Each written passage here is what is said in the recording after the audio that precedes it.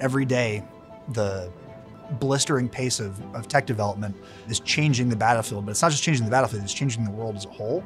That ups the ante on education. I think it makes education an imperative. It's applying that education in ways that it has tangible result. So NPS is a quick reaction force when it comes to research.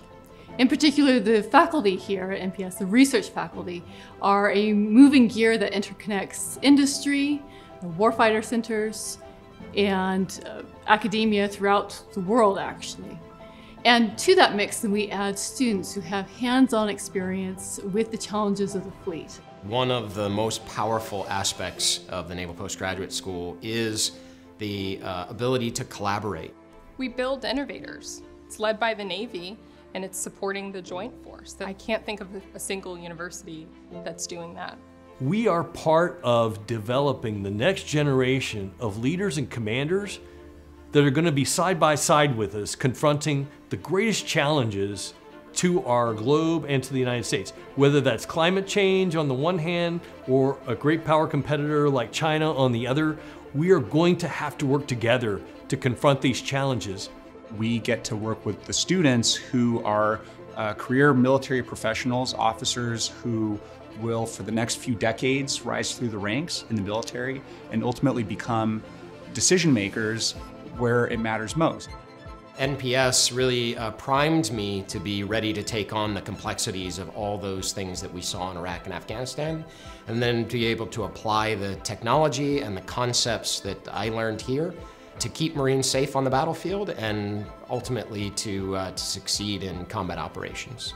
What makes NPS one of one is those creative collisions that happen when students that are at the top of their game have the opportunity to come together and work together in that kind of environment. The diversity of our student body and the diversity of our faculty and our curricula allow us to mix and match in ways that can solve complex problems that require those different perspectives on the problem. We are exposed to, in both unclassified and classified settings, the best of what the United States has to offer in terms of spaceflight technology. And that helps then inform us with the next steps on what it is that we can develop better, what improvements we can make in the industry.